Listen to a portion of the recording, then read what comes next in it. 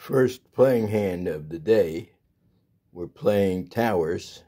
This is how we've dealt the hand, just now dealt it, and opened up the top and bottom card. Now I've dealt 8 hands and I've opened them, and I'm going to analyze them and see which one I would play and which one would win, the high or the low. The first hand, you got 3 nice cards, 3, 4, 5. And so you play for the low. This hand has a pair of 6s, the queen, and you saw that we opened the queen, so he's got queens and 6s. This hand has trip 9s he's dealt. Obviously, if a 9 shows on the board any place, he's got 4 9s, which is extremely powerful hand. Pair of jacks and a king. King shows on the board. 3, 6, 7, 8, 10. Some diamonds. Would he play for on the bet? Here's an interesting hand. Pair of aces, 3, 4, 10. Very, very exciting hand. 2, 4, 5, 6 with a queen showing. Ace, deuce, 5, king, queen. So there's some really interesting hands. The one that certainly I think would do something is the aces with 3, 4, and a 10. So that's the hand that I'm playing. And there would be plenty of bets. There's a bet and 3 raises. And she would go on with the game. So the next card we open is a 10. And then we open this card here is a 4.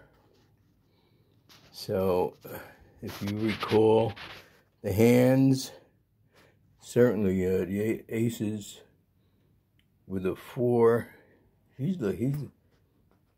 could certainly, if he matches an ace or a 4 on the other side, he wins. And so there'd be a round of bets. And I don't know if everybody would continue playing. You have to remember the cards. So let's advance and see what happens on the next turn. A deuce and a king. Okay, so you got to read the hands. My hand is a king, queen with an ace, deuce. It's a mixed emotions hand. He's got, doesn't seem to have much, probably. I don't know if he would stay. Again with the aces. So anyway, some of these hands would go out. Let's progress. Remember, the betting would have an impact also, because people would drop out. Let's finish this hand. There's the ace. Oh my goodness, if you remember, that's an aces full house with the 3, 4. And here's an ace deuce over here. So looks like he's got a lock on that. And he certainly has a shot with the 2 on the table for the low in the next hand. And of course, now's the final card that's open.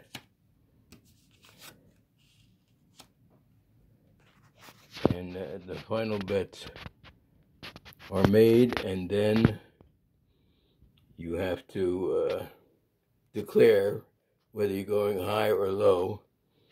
And so let's look who would win the low hand. Ace 4 is the low across. Who would play? This is a full house. And there's a 10 low. Actually, the 7, 4 is the low.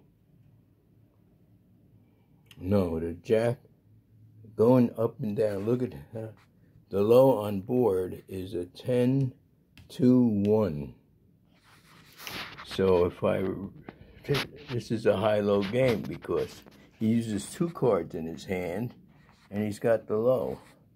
How interesting.